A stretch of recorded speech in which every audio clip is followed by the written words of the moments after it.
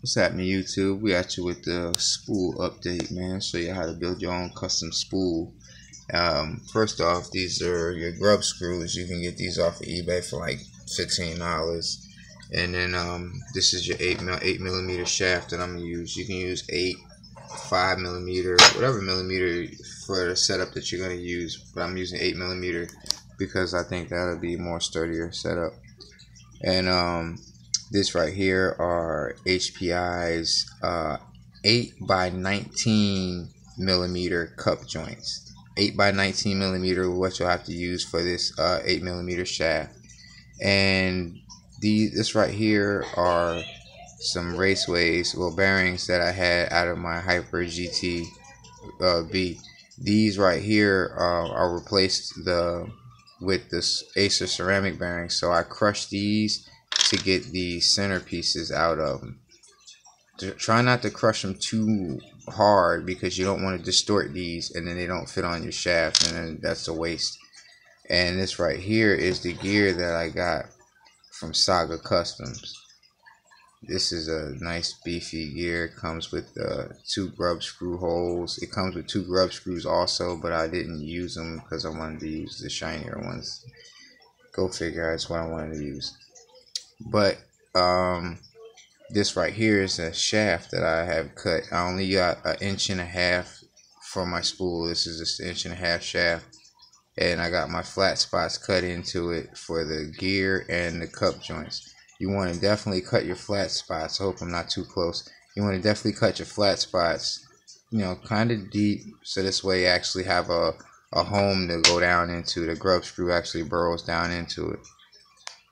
And that right there is pretty much it. I want to also take a minute and shout out Rockbud 43, because if it wouldn't have been for Rockbud 43, I wouldn't have found out about Saga Customs, because he was pretty much one of the first and only person that I actually seen where his Saga Customs work on a lot of his vehicles. He's got a lot of his stuff on his vehicles, and I wanted to shout him out. He's a great guy, both of them. Alright, now we're going to go ahead and get into the installation. I'm going to go ahead and put it together so you can see how this right here will be a spool in a couple of seconds. Y'all bear with me. I'm going to go and hang y'all out right here real quick and get it together. Alright, so now you'll take your shaft. Take your shaft like that. Got your flat spots out. You take your cup joint and put your flat spot in, so this way you can see it went in where the grub screw was at, and then you just tighten it down.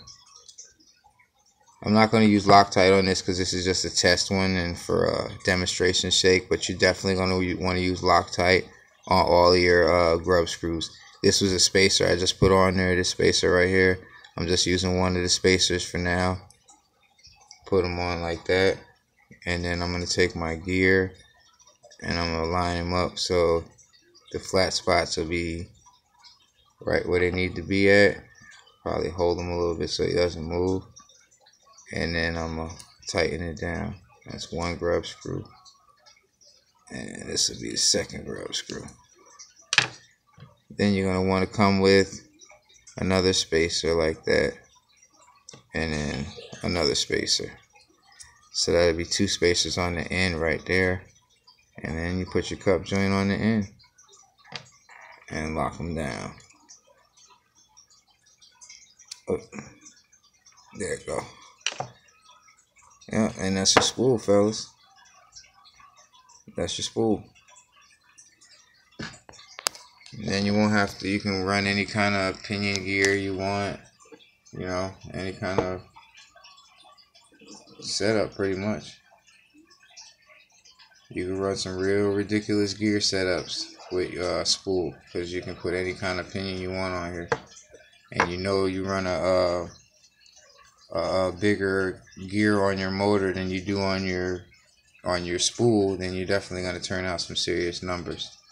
But that's it, man.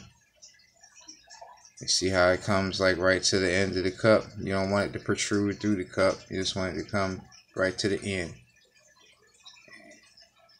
I kind of eyeballed this one. I didn't really even measure. I measured the length of it, and I seen that it was 1.5 inches, and I was like, well, we'll try that first. Like I said, it's a test one. I'm gonna see how it fits when I go to put it in. If it doesn't fit perfect, I'm gonna take it apart and make one that does, and then we're gonna run it like that. I'm gonna get some little rubber spacers, and I'm gonna put them inside of here so that the dog bones don't touch or rattle back and forth too bad. But yeah, that's pretty much it, man. That's the spool in its entirety. I hope it helped y'all out. I hope y'all like it. You know, like, subscribe. I hope it helped you. So this way, maybe if you were having issues with your center diff, you can just toss your center diff all the way around now, make you a spool, and you won't never have any more issues, because this is gonna help out a whole lot. Eliminate any kind of little planetary gears that are gonna get destroyed or crushed. But yeah, man, hopefully I covered everything, and y'all got, you know, all the information that you need so that you're able to do this on your own.